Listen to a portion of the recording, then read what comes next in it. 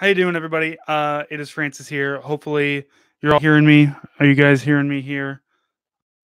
I can see that my microphone is jumping up and down a little bit, so hopefully you're all hearing me.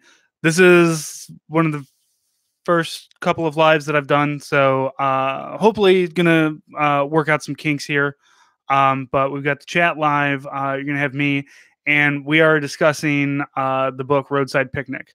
Um, this is a book that kind of came out of left field for me. I was not expecting to really enjoy this book as much as I did. I'd always heard good things about it, but like it's okay. So me and Russian literature. Let's just start there. I don't have a whole lot of experience with Russian literature to really get into it. I'm gonna try to make a couple of adjustments here. Make sure that everything's coming through. Okay, we're good. I assume somebody would tell me if they couldn't hear me, but we'll check it out later. Anyway, Roadside Picnic, by a couple of brothers.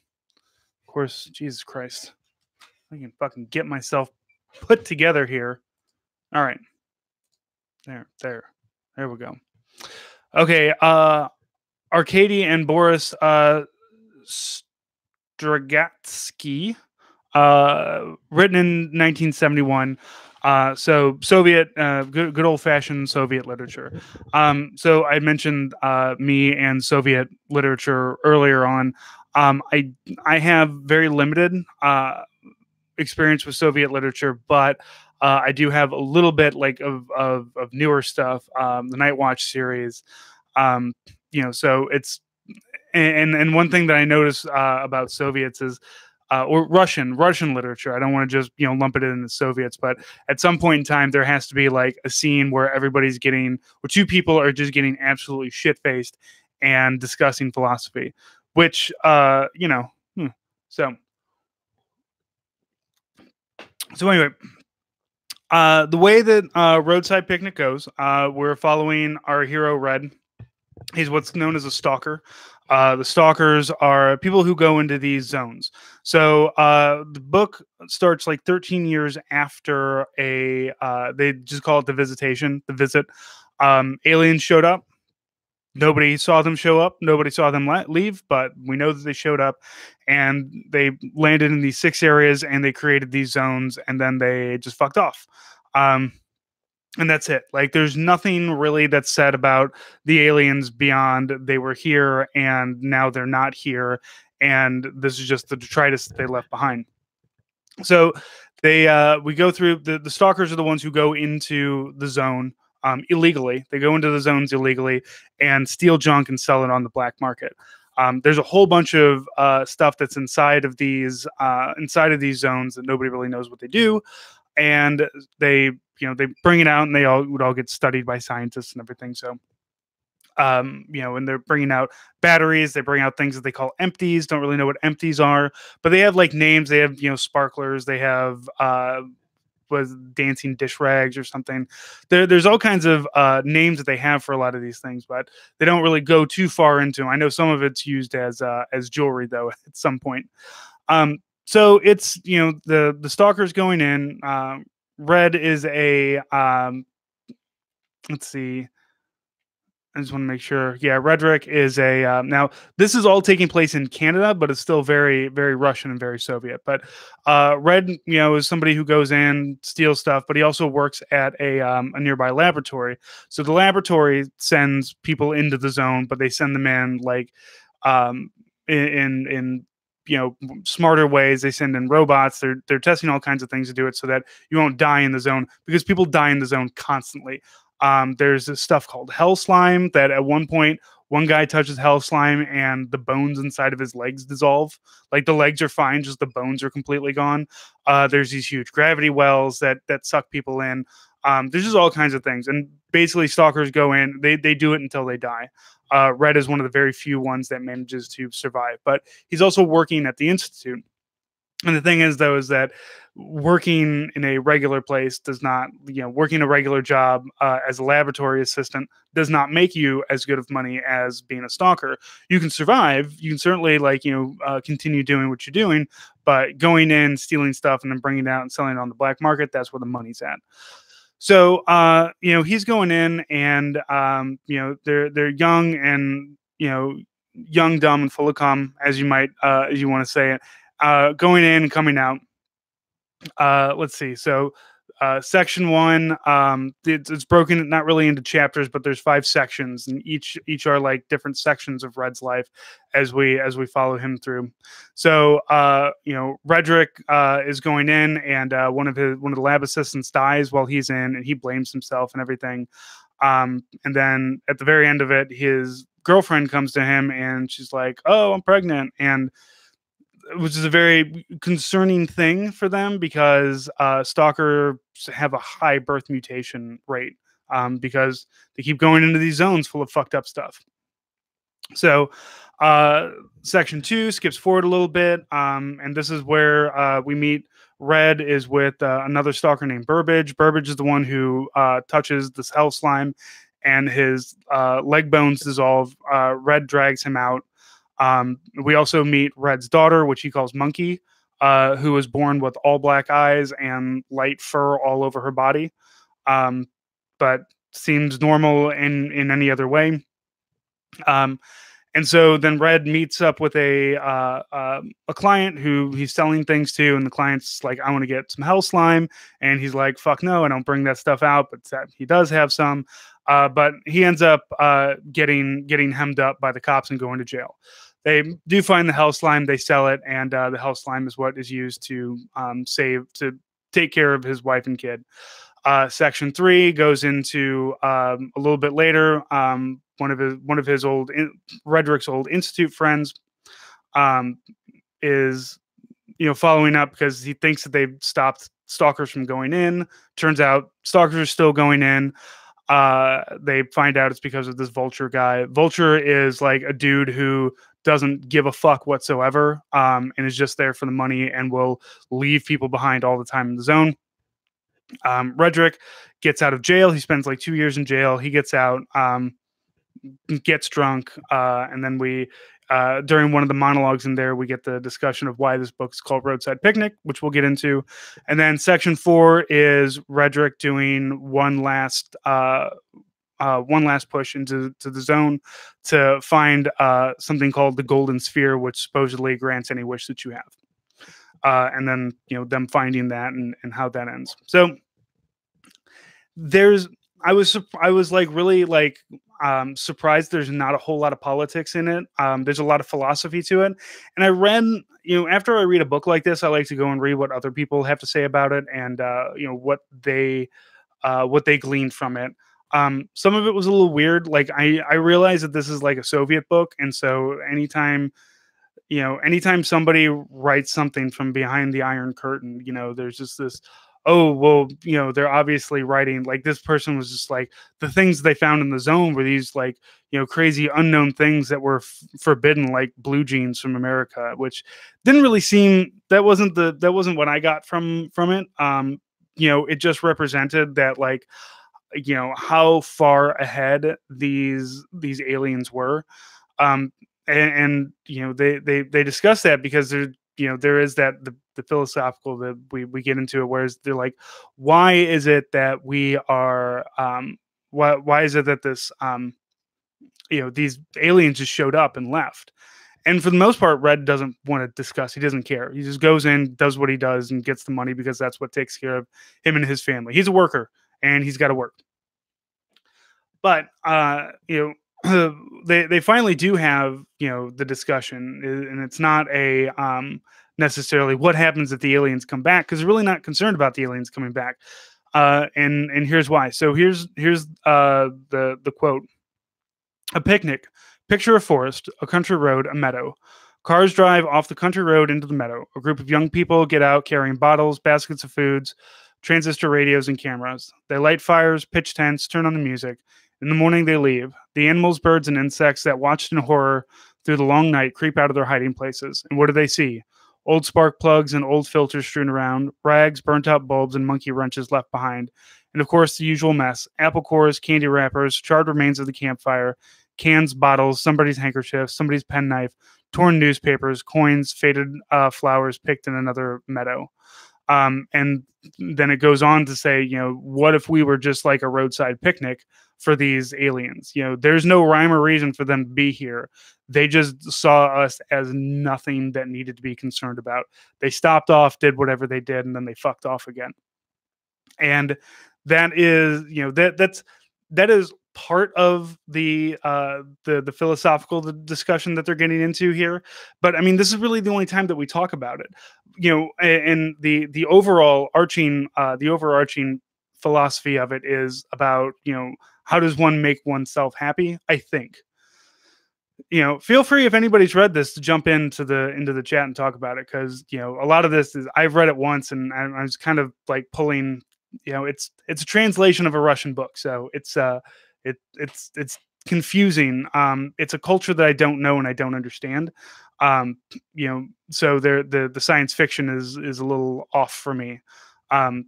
But it does, like I said, really any other Russian like science fiction that I've read is very much like this, where it is kind of it's more about the people, I suppose, than it is about the science, which is what I really like about it. Just a lot of the humanity, the philosophy of humanity. So we have an alien race here that is, possibly millennia and far ahead of us, which is a kind of a, I guess it's not really a new concept, but in the 70s it kind of was. A lot of science fiction up until then was being written about, aliens that were either, if you think of the Starship Troopers, kind of on par, like, and I mean Starship Troopers, the book, not the movie, because the book had, an actual like humanoid alien element to it as well, not just the mindless drones of bugs. But there is always this like, well, they're like us. They have these cities, and the cities look weird, and maybe the rivers look weird, and maybe this, that, and the other thing. But still, like, there's a water purification plant over there. There's houses. Place looks like a place of worship, and we have a book here that's going completely off the rails, away from all of that, not doing anything to do with an alien that you can talk to and that you can understand. Even in the Old Man series, if you've read that, there's a race in there called the Kansu, I think is how you pronounce it, and they are a race that is like massively far ahead of every other race. But when they go to war, they don't go to war to win, because they could hit a button and annihilate everybody. They go to war. They have, like, for such an advanced species, they have a very like medieval barbaric, look into battle. So, their thing is like, we are going to dumb ourselves down to make it a fair fight. And if we're going to win, it's because we bested you at your level rather than besting you at our level.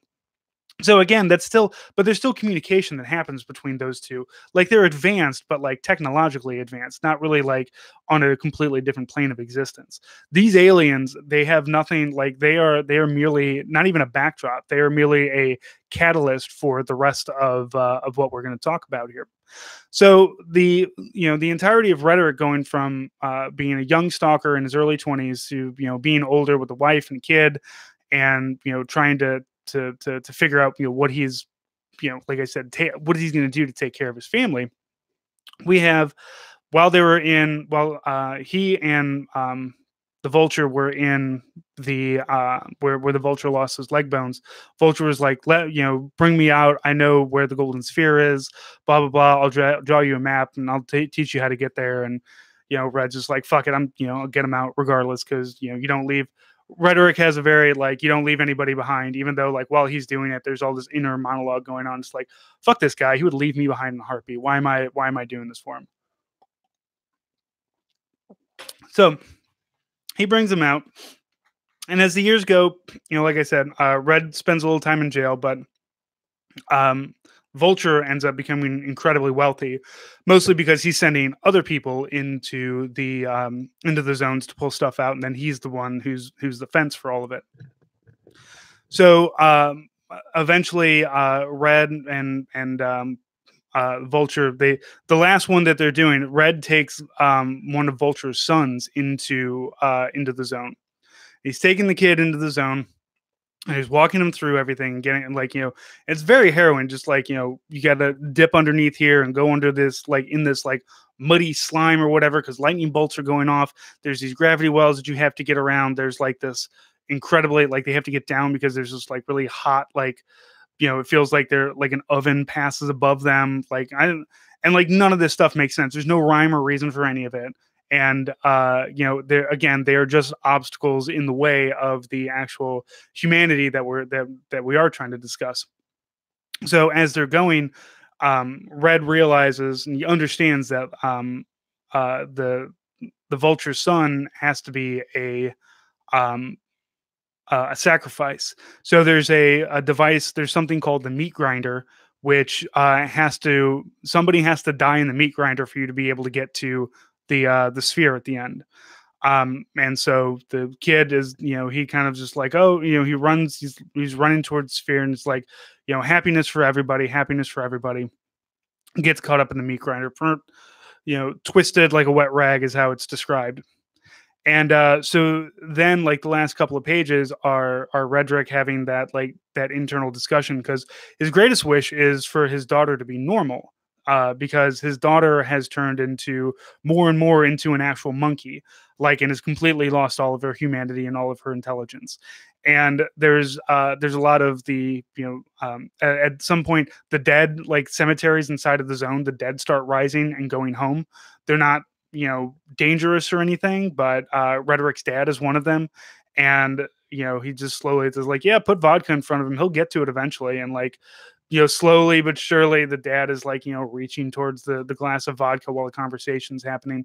So there's all these elements of like how they're interacting with the zone strips you of your humanity in some way or another, like whether it's the dead rising or your offspring being completely like turning into a monkey for some insane reason.